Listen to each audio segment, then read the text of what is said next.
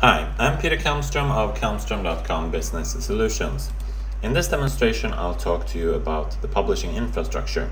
Once you have enabled that under Site Settings and Site Collection Administration, you can also enable another site feature. If you go into Manage Site Features, and at the bottom or close to the bottom here, you'll find the SharePoint Server Publishing, and there you can create pages library, not site pages but pages, and you can also use page layouts. That gives you a lot more power over your layout if you want that. So I'm going to enable that feature now. That takes only a second or two. Now when you go in here and add a page now, you see that that is created not in site pages but in pages instead. I'm going to go in under site contents. So now I have a pages library right there, and there's the site pages. So both now work. But if I go ahead and create a page as I started to, this one is a good name maybe, you'll notice that the pages library has check-in, check-out enabled, and you'll notice that I also, if I go on the pages here, I have the page layouts.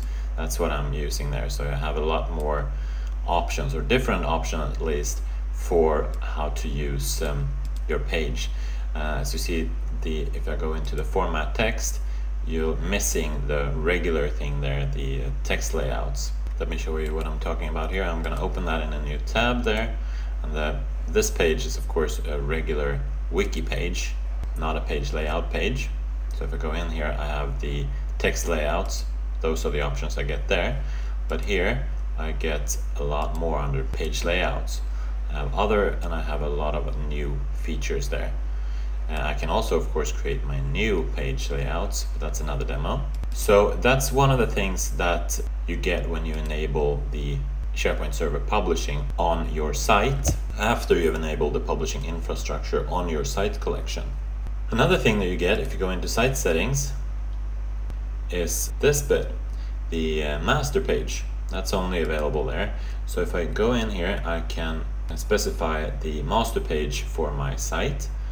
And another thing that I find very useful is this, the alternate CSS URL. There you can define your own CSS rule for your entire site and all the subsites inheriting from this. So that's a really powerful feature, and if you want to do some more advanced layout changes of your SharePoint site, this is really powerful. Another thing that you get here is image renditions, which lets you define different images. So when you upload an image, then it will automatically be converted into these formats.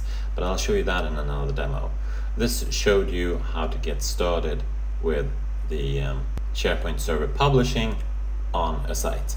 Thank you for watching this demonstration.